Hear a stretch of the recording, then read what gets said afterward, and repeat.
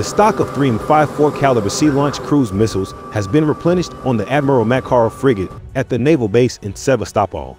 The enemy should be aware that our air defense forces have their eyes locked on every single one of your missiles, said Bratchuk. The spokesperson says that the likelihood of missile strikes on Odessa and other regions of our state remains high. The threat persists due to the launches of 3-5-4 caliber sea-based cruise missiles mounted on ships that are currently stationed in the Black Sea. He clarified that the Kalibr missile flies at 800 km/h, 497 mph, has pre-programmed targeting, and is able to change its trajectory several times.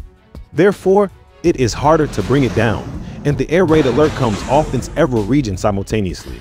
Sergei Bratchuk added that the enemy had also planned to redeploy Marine units from the Pacific Fleet to the Black Sea Fleet, but they never made it to Odessa. A part of them died somewhere in the Ukrainian steppes, while they are wary of rappelling the other part for sea landing.